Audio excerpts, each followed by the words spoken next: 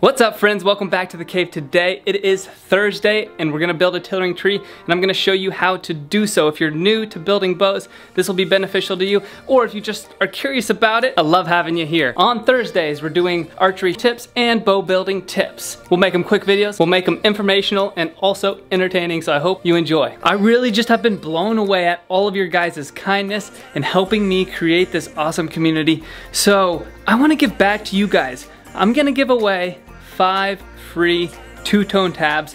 They're pretty stinking sweet tabs, and the only way to get them is through giveaways. We're not gonna sell these tabs. We only wanna give these ones away to you guys. So we're gonna give away 5 of them. You can choose split finger or 3 under, whatever you prefer. But the way to get your hand on one of these tabs is you need to do that over on Instagram. So this post right here, you can go check that post out on Instagram. I'll give you instructions on how to enter for the giveaway so that we can get you one of these tabs. I really just want to say thank you so much. In the past 6 months, this YouTube channel has changed my life. It's been so fun. I've got to get to know so many of you guys, and I don't know. I'm just very grateful.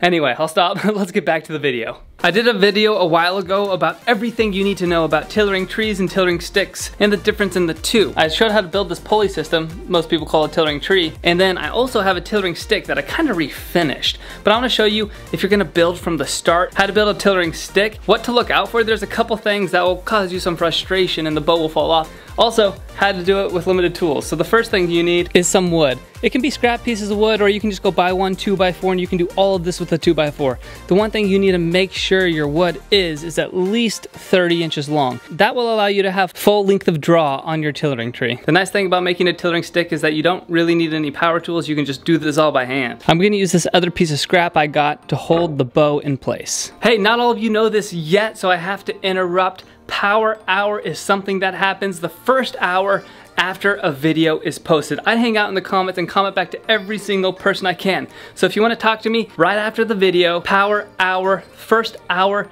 after this video is posted, comment to me and I'll be there hanging out. Subscribe, hit the bell notification so that you can be notified and watch the video in the first hour so that we can hang out. I'll see you in the comments. I'm gonna go ahead and cut this into 2 6-inch sections. So I'll end with a 32-inch piece of wood and 2 6-inch sections of wood. I've now got my one 32-inch section and my 2 6-inch sections. Go ahead and mark 1.5 inches down on both 6-inch sections. Place that 1.5 inch mark right where the top of the tillering stick comes, and then screw the 6-inch sections into either side of the tillering stick.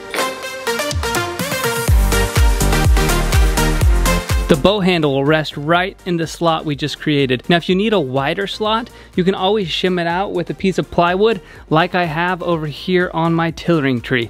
But if you want to make it smaller, you can always slide a little piece of plywood on the inside here, or use some kind of rubber or leather to fill the gap. If you're building a board bow, this method is a really good option to use 2x4s or 2x6s. When we build a board bow, we often use 1x2s as our bow building wood, which naturally the handle is gonna fit perfectly because it's the same width as your 2x4. Now that we have the slot cut, it's time to measure our mark to be able to cut out our notches so that we can draw the bow down. Draw length is measured from the back of the bow. Each bow handle is gonna have a different level of thickness. That's why we had these 1.5 inches up. 1.5 inches is the most common thickness of a riser section of somebody building their own bow. Go ahead and measure out from the top all the way down, marking every single inch. Now all we need to do is cut out notches. We're gonna cut out notches that look like this. The handle is that way.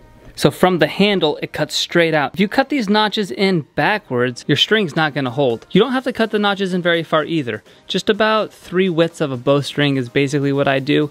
In other words, I'm gonna come in about 1/2 inch or slightly below it. With hand tools, I just cut horizontally onto the board, and then I would chisel out the other section. And if you don't have chisels, you can actually even cut at a diagonal into the board with a handsaw. Now, for using a hacksaw, that's not too bad. If you have a table saw with a table saw sled, you don't have to have a diagonal mark in there. You could do one at 90 degrees and then do another one at 45 degrees to make that, but you can just use a table saw sled and just do 2 saw blade lengths of thickness, about 1/2 inch into that piece of wood, and that's gonna be plenty for you to get the bowstring in there while you're tillering. You may want to run a little bit of sandpaper on the corners here so that it doesn't cut the bowstring, but I'm all about different methods. And so another method I've seen people do is to grab a screw, screw a screw all the way in there there. The main thing you want to make sure is that it's a smooth shaft near the top. If the threads go all the way up to the head of the screw, don't use that kind of screw. Only use the kind where the threads stop so that you'll have a smooth area for your bowstring to go on. With this method, there's less area the string will be holding, which will cause it to wear out in that specific area a little bit faster than if you're evenly pressured along the whole edge. Plus, on top of that, a screw is not realistic of shooting. If you're shooting with 3 fingers, it's gonna be the same width of a board, not the same as this. So the tiller will be slightly different depending on which method you choose, but it's an option if you like that. Another option I see people do is to pre-drill holes and then use a wooden dowel to stick into each hole so that they can move their dowel up and down depending on where they want to draw their bow to. Now there's endless mounting options for this. You could just screw it to your workbench. You could put it in a work vise. You could just set it on the ground and put 2 bricks against it. Whatever you have at hand, you can use to make this hold. And even if you have nothing else, you don't really need it. You don't have to have it to hold into place. This right here will hold a bow. You can draw a bow down, put it on there, draw it down to the first mark, set it back, take a look at it, see what you think, and then take it off. The other cool thing about something like this is if you have a wall you can screw into, or maybe like my last garage that was unfinished, I just had 2x4 studs in there. I could have just screwed this front board against that 2x4 stud and then screwed a couple screws into the stud and literally just set the bow in the top there and draw it down and use the stud as actually part of the tillering tree. So if you're getting into bow making for the first time, this is what I would recommend building. It just takes a few pieces of scrap wood or a $3 2x4. Once you have a tillering tree built, one of the most difficult things is to not have the handle wobble back and forth like that. How you can prevent that is either to not shape your handle so it's square until the tiller's looking great. You don't need to shape it at all until the very, very end because that's the only time you hold it to shoot. But if you've already shaped it and it's rounded or it's not fitting well, all you need to do is get some pieces of leather or rubber, anything to wedge in there on the parts that is making it wobble. And just by wedging it in, you'll get something solid so that you can draw this back